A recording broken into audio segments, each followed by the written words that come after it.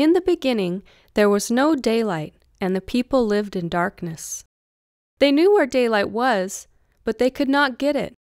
It was too far to the east. 2 young men lived in a village in that dark land. They were Mink and Raven. These 2 men wanted to be the fastest runners and the highest jumpers. They ran long distances and swam all the time to make themselves strong. Soon they could run very far without getting tired. The people of the dark village watched the men and felt proud of them. One day they decided to send Mink and Raven to the east to get the daylight. The young men agreed, and they set off for the east. Mink and Raven traveled and traveled. As they traveled to the east, it became light for part of the day. The farther they went to the east, the longer the days became. Finally, they came to a big lake.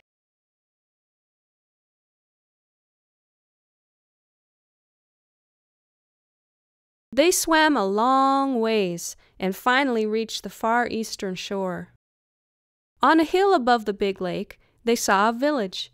This is where the daylight was kept. Raven said to Mink, "You are the fastest. Go and see which house daylight is in. I will wait here."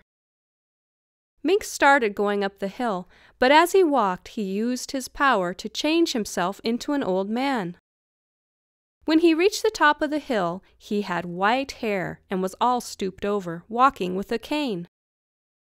Mink was a pitiful-looking old man when he walked into the village. The people of the village gathered around the strange old man. He told them in a scratchy voice, "Take me to the chief of the daylight." Mink was so old and bent that people took pity on him and led him to the house of the chief.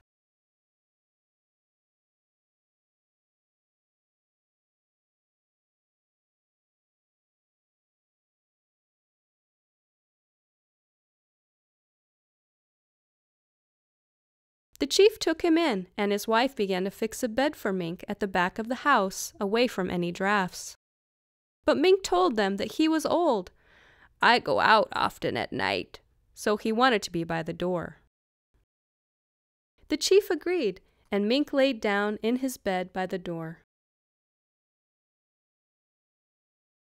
Daylight was kept in a big bag that hung from the roof of the house. During that night and all the next day, Mink watched the chief as he handled the daylight. In the evening, the chief grabbed the open bag and slowly closed it until everything was dark. Then in the morning, the chief slowly opened the bag until it was wide open and everything was bright daylight. Mink carefully watched every action of the chief. On the second night, he decided to take the bag.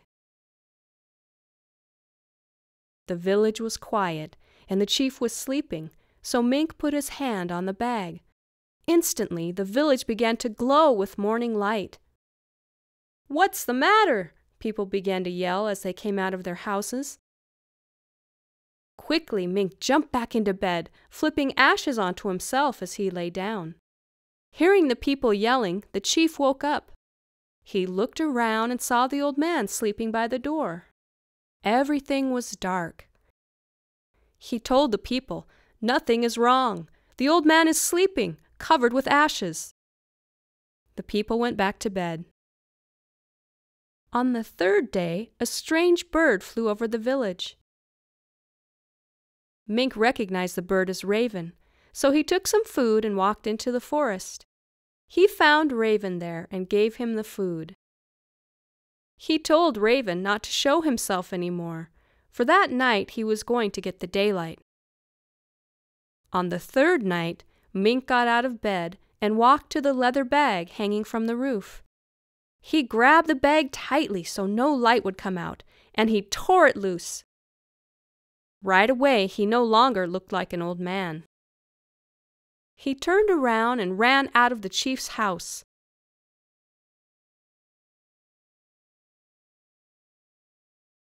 The chief came out of his house and shouted, "The daylight bag is gone!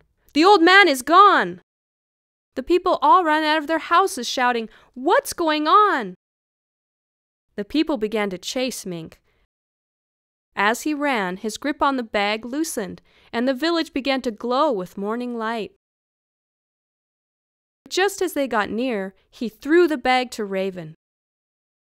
Raven ran and ran, with all the people chasing him. As he ran, his grip on the bag loosened, and more daylight came out. At the lake, Raven threw the bag to Mink, who was waiting with the canoe.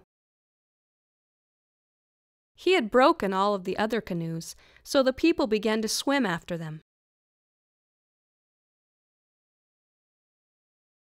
They paddled fast out onto the lake, and then Mink moved his hand fast to make a thick fog. The people swimming got completely lost, so in that way they lost their daylight.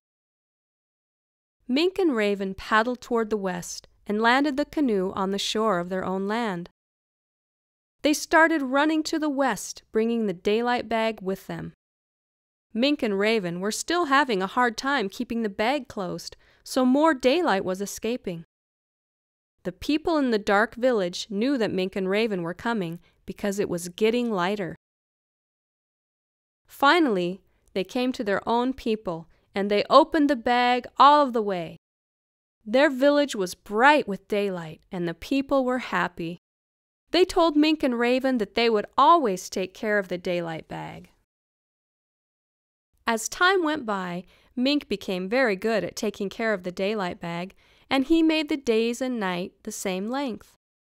But Raven always had trouble taking care of the bag. Sometimes Raven made long days and short nights, and sometimes he made short days and long nights. Can you tell who's taking care of the daylight bag today?